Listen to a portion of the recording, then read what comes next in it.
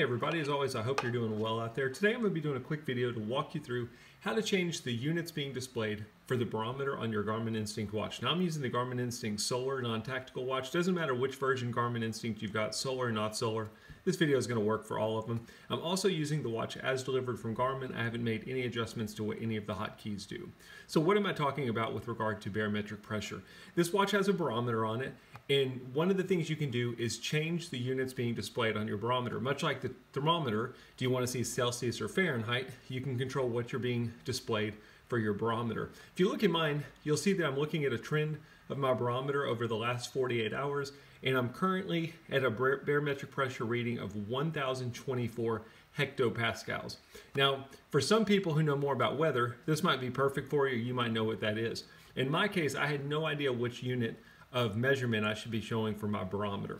What I'm going to do in this video is show you how to change it in the event that you want to change it to a more appropriate unit for where you are. I think it kind of varies depending on where you are. In my case, the reason I want to change it is I'm an iPhone user. I use the standard weather app that is on the iPhone, and on the iPhone you can see that my pressure is showing in 30.22 mmHg, which is inches of mercury. So I'd like to be able to compare my watch to my phone to see whether or not I'm getting a pretty similar reading with regards to the barometric pressure. So what we're going to do is we're going to change it on the watch. It's very easy. There's a couple different ways you can do this. You can go into the barometer and change it from those settings, or you can go directly to your settings and change it there. I'm going to do it in this video in your settings. We're going to go ahead and press the menu button. We're going to arrow down to settings, press GPS to select settings, and we're going to arrow up or down until we get to system.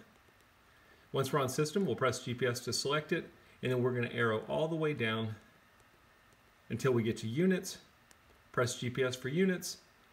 We're going to arrow down until we get to pressure. I'm going to press GPS to select pressure, and you're going to see a couple different options. Again, mine was currently set to hectopascals. You can do millibars. You can do mmHg, which is millimeters of mercury, or this one, which is Hg, which is inches of mercury. I'm gonna go ahead and change it to inches of mercury, and then I'm gonna go ahead and press the back button. Once you've got it set the way you want to, all you're gonna do is go back. You'll notice that my screen is still the same, but instead of 1,020 or whatever it was, it's 30.23, which is pretty darn close to what my phone is saying, 30.22. So now at least I've got some kind of reference. I can look at my watch and tell what the barometric pressure is, and I can also go to my phone and compare it to my phone to see whether or not I'm getting an accurate reading. You can set it accordingly to whatever your preference is. That's a quick video to show you how to change the units of barometric pressure on your Garmin Instinct watch. I've done a video in the past where I go into more details about the barometer settings on the watch. I'll put a link to that at the end of this video in case it helps you. As always, thanks for watching. If you've got any questions, post them in the comments. I'd be happy to help you out.